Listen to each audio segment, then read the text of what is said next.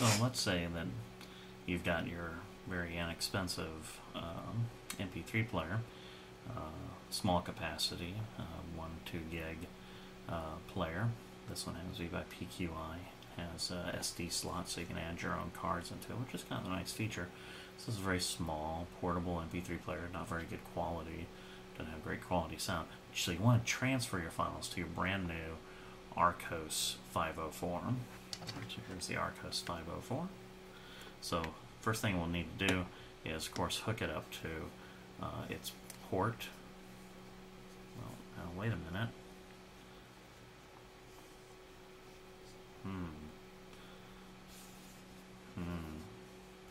So one of the problems with the Archos 504 is that when it comes to transferring data onto the Archos 504, using the 504 as a host appliance, is that you're going to have to use the proprietary USB docking station or some other matter in order to plug into it, in order to do your transfer.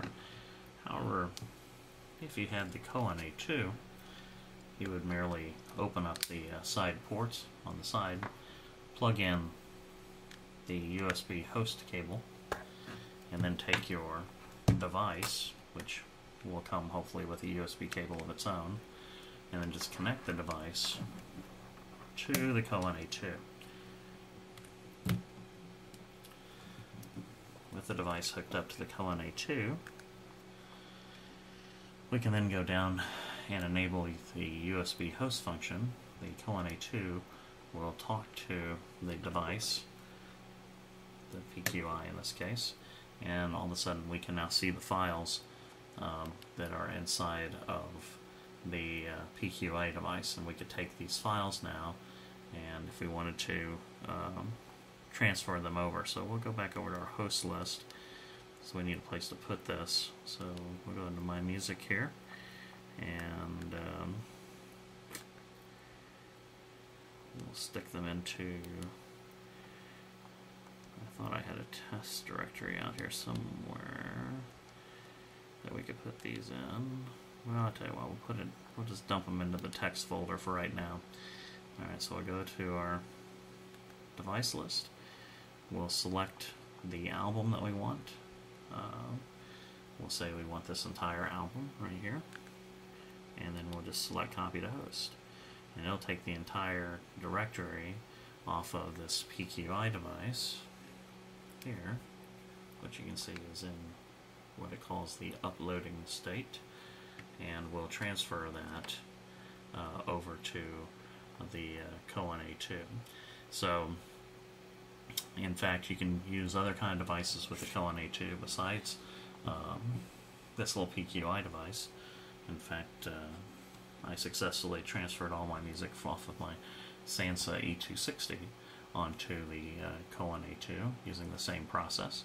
I just put the Sansa into hard drive mode, MSC mode instead of MTP mode, hooked it up to the Cowon A2, transferred all the files across.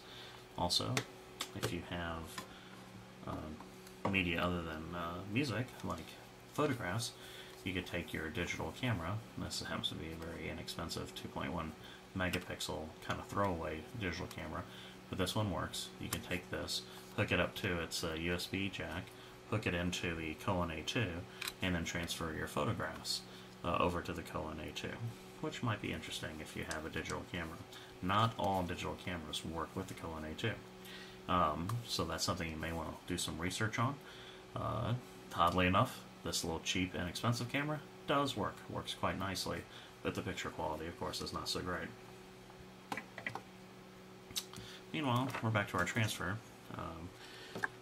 Transfer rates are at, I believe, USB 1.1 speeds, so nothing to write home about. But when you figure that it's actually the Cowon A2 is acting as the host computing device, this is still pretty amazing, and it's nice and convenient, and it's something that you can do just right out of the box with the Cowon A2 that you can't do directly with the infamous Archos 504, which for the purposes of this demonstration is pretty much just a brick.